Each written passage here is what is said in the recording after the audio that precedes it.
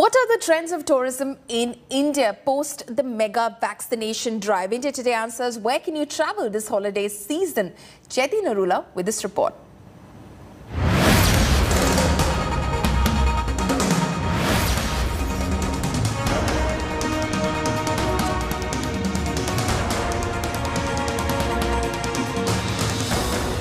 Tourism in India is limping back to normalcy. However, post the COVID era, the hospitality and tourism sector is still struggling to break even. We took a tour around Ranthambore National Park to spot some local tourism trends. It is still limping back to normal. There are still concerns people have about traveling in public transport. So it is going to take time.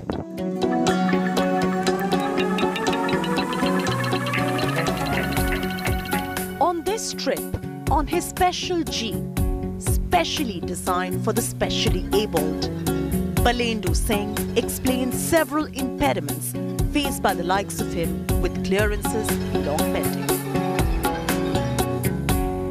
First time it has been mandated in Rajasthan for the wildlife safaris. But isn't the implementation of that law far cry right now? Very far.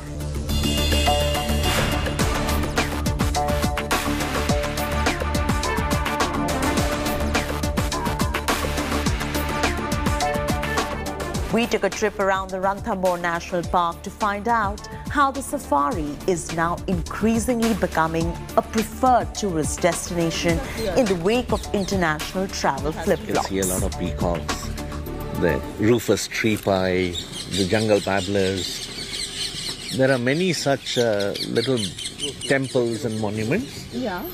And people give offerings of grain, etc. So the birds feed off them. Yeah. And they migrate here only for the winter, right? Only for the winter. Where do they go? Summer they'll fly back to the Tibetan plateau. Okay. So either Ladakh or Tibet.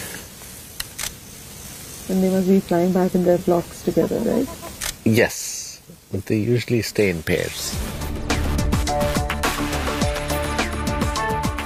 A mix of culture, heritage and nature. This is a destination that was even picked by the celebrity couple Vicky and Katrina to take their guests for a safari while at Ranthambore. And the common consensus is that celebrity weddings like these have given the much-needed push to tourism in Ranthambore that struggled during the COVID times. There is an increase in interest in people coming to nature reserves. There is also an increase in the interest of people who find that places like Ranthambore, which are far away from the madding crowd, so to speak, the cities, have become destinations where people can have weddings or great parties and things like. Recently, there was a wedding close to Ranthambore, about 40 kilometers from here, in a place called Barwada, which is an old fort. Yeah. And it actually does attract a lot more interest to our nature reserve, and we hope to benefit from that.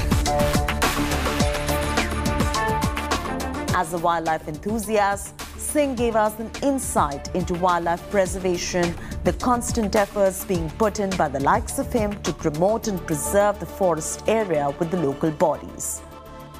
70% of India's landmass was forested. Yeah. Today, it is under 20%. Yeah. And of this 20%, about 5% is protected areas. That's all. That's all. And we cannot afford to lose any more of our forests. All over the world you see, whether it is in Africa, you've got these safaris as well, and the Europeans or the Americans who have the money to spend, they are going there, and why should they come to India? In India, we are blessed in the sense that you cannot take away culture from anywhere in our life, be it wildlife, be it cities, be it high mountains, be it beach resorts. You have culture deeply rooted. So Ranthambore is one park where there's a very delicious mix of culture and nature.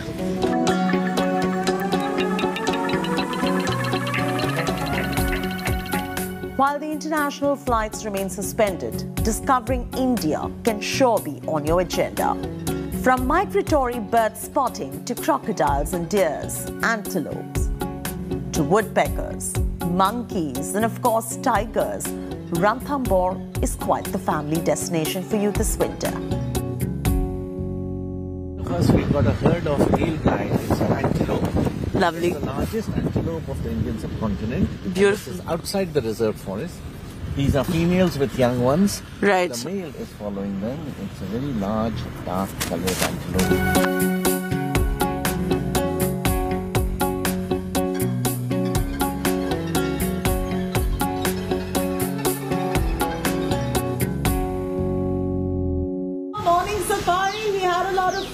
And Mr. Barendo Singh, of course, thank you so much for joining us and giving us all that information. He has guided us on everything to do with culture, with trends, with business post-COVID, tourism, wildlife conservation. I hope the show is informative for you. For now, this is Chaiti Narula signing off.